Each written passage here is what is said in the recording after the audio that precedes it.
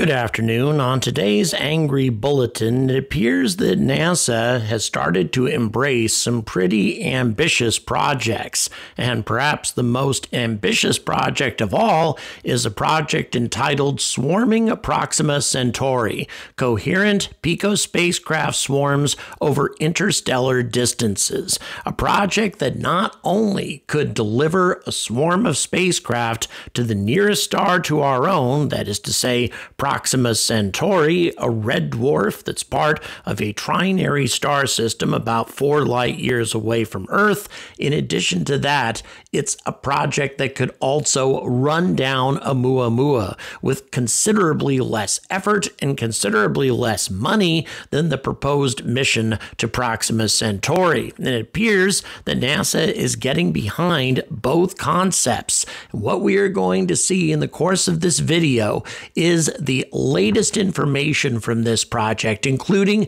a real-time depiction of what it's going to look like as this swarm of spacecraft hurtles through the Proxima Centauri system at 60,000 kilometers per second. Have you ever wondered what it would be like to travel at 20% of the speed of light? We're gonna find out right now. Good afternoon and welcome to The Angry Astronaut. Some of you may be familiar with this project already when it was called Project Starshot, and I'm going to go ahead and give you a quick overview of how this project intends to get a swarm of probes to Proxima Centauri in a reasonable amount of time at 20% of the speed of light. And I'm just going to quote directly from the proposal by Space Initiatives that has now been funded by NASA. Tiny gram-scale interstellar probes pushed by laser light are likely to be the only technology capable of reaching another star this century. Our proposed representative mission around the third quarter of this century is to fly to our nearest neighbor, the potentially habitable world Proxima b, with a large autonomous swarm of thousands of tiny probes. Now, how is this even remotely possible? Well, rather than try to explain this to you myself with my limited knowledge of physics, I'm instead going to turn this over to perhaps the most qualified person in the world to describe this project. His name was Stephen Hawking, and aggravatingly, in the 8 years that has passed since he made this recording on YouTube describing Breakthrough Starshot, only about 20,000 people have actually listened to it. I hope this video changes all of that. So without further ado, let's go ahead and listen to Dr. Hawking's description of Breakthrough Starshot. Last month I joined Yuri Milner to launch Breakthrough Starshot, a long-term research and development program aimed at making interstellar travel a reality. If we succeed, we will send a probe to Alpha Centauri within the lifetime of some of you watching today. Breakthrough Starshot brings together 3 concepts: miniaturized spacecraft, light propulsion, and face-locked lasers. A starship, a fully functional space probe reduced to a few centimeters in size and grams in mass, will be attached to a light sail. Made from metamaterials, the light sail weighs no more than a few grams. The starship and light sail, together known as a nanocraft, will be placed in orbit. Meanwhile, on the ground, an array of lasers at the kilometer scale will combine into a single very powerful light beam. The beam is fired through the atmosphere, striking the sail in space with tens of gigawatts of power. The idea is that the nanocraft rides, like Einstein, on the light beam. Not quite to the speed of light, but to a fifth of it, or 100 million miles an hour. Such a system could reach Mars in an hour, reach Pluto in days, pass Voyager in under a week, and reach Alpha Centauri in just over 20 years. Once there, it could image any planets discovered in the system, test for magnetic fields and organic molecules, and send the data back to Earth in another laser beam. This tiny signal would be received by the same array of dishes that was used to transmit the launch beam. This would not be human interstellar travel. Even if it could be scaled up to a crude vessel, it would be unable to stop. But it would be the moment when human culture goes interstellar, when we finally reach out into the galaxy. And if it should send back images of a habitable planet orbiting our closest neighbor, it could be of immense importance to the destiny of our civilization.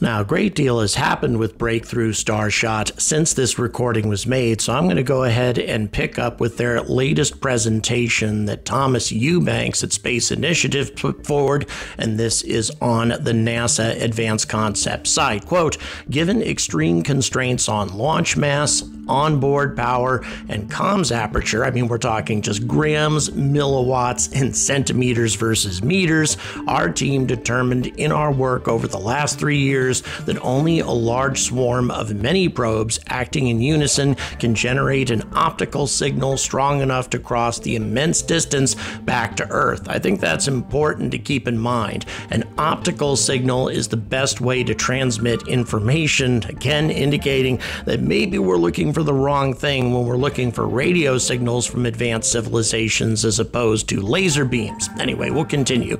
The 8-year round trip lag eliminates any practical control by Earth. Therefore, the swarm must possess an extraordinary degree of autonomy. For example, in order to prioritize which data is returned to Earth. Therefore, we can see that coordinating the swarming of individuals into an effective whole is the dominant challenge for our representative mission to Proxima Centauri b. Coordination in turn rests on establishing a mesh network via low-power optical links and synchronizing probes onboard clocks with Earth and with each other in order to support accurate position navigation timing, or PNT.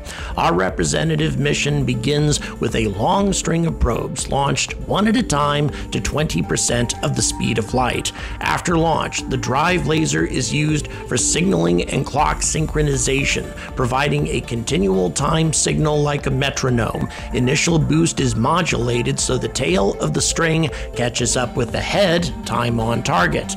Exploiting drag imparted by the interstellar medium, velocity on target, over the 20-year cruise keeps the group together once assembled. An initial string of 100 to thousands of astronomical units, so we're talking a string that starts out many times longer than the diameter of our entire solar system, dynamically coalesces itself over time into a lens-shaped mesh network approximately 100,000 kilometers across, sufficient to account for errors at Proxima, ensuring at least some probes pass close to the target.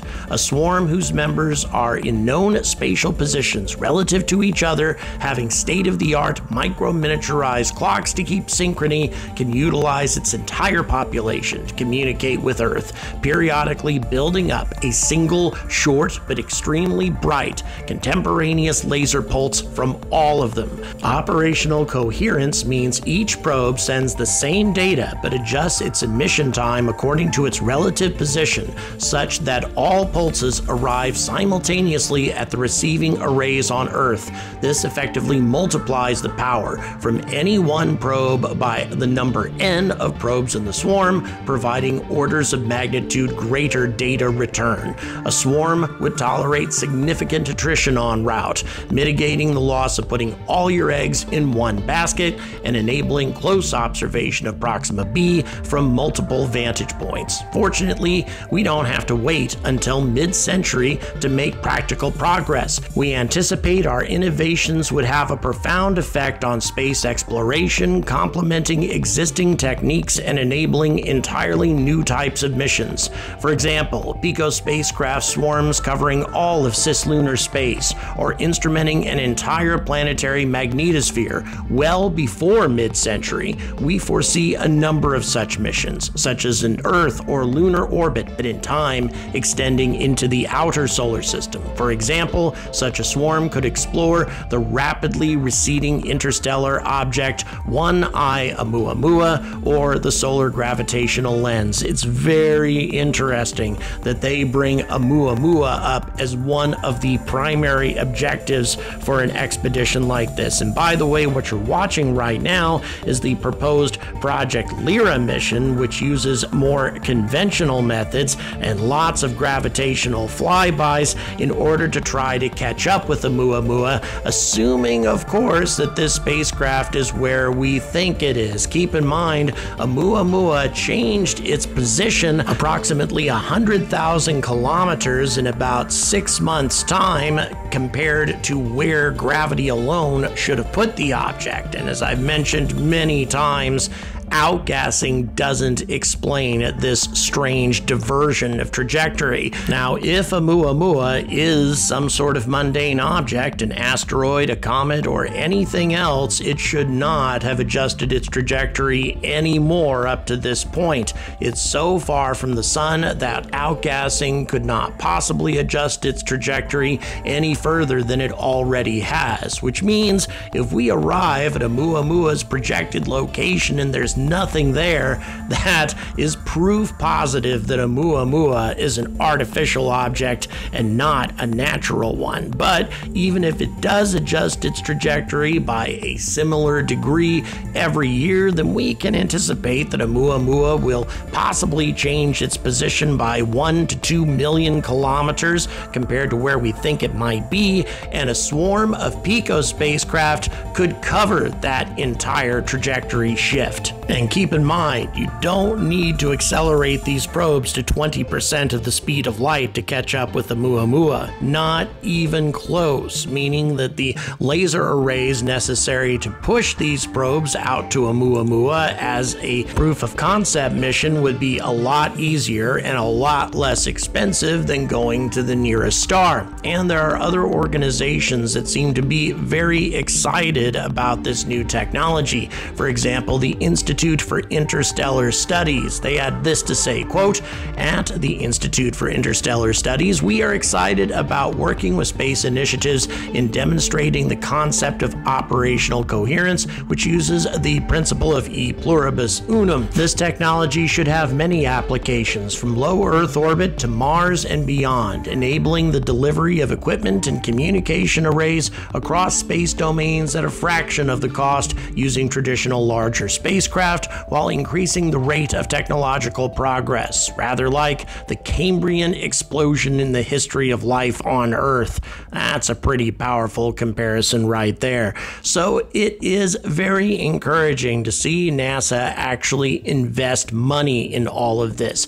Granted, just because a project receives an Advanced Concepts Award doesn't mean that NASA is definitely going to embrace it, but still, keep in mind how many years this project has been in process and how many prominent individuals have spoken out in support of it. When you consider the monumental amount of energy and engineering that's required to cross the vast gulf between the stars, this method may be the most practical way of at least getting unmanned craft out to the nearest star. And in spite of what Dr. Hawking had to say about this, it is actually possible to upscale this technology to a crude version, although there are a number of things you need to do in order to make it slow down. But nevertheless, it is possible for this to become a manned expedition sometime in the distant future, traveling as fast as 50% of the speed of light and hauling hundreds of thousands of tons of cargo. But we're never going to get to that point with this type of technology if we don't start out small first. And this proposal Cable, the latest iteration of Breakthrough Starshot, seems like a winner to me. Thank you very much for watching. I am leaving for Cape Canaveral in 3 days. Looking forward to bringing you some spectacular content, and thank you Keith Parker and Ian Calvert for donating to this team on PayPal. You guys make a huge difference, and I wouldn't be able to go on these trips without your support. So once again, thanks so much. And if you'd like to join these two gentlemen, all the details are in the description. Thanks again for watching, and as always, stay angry about space.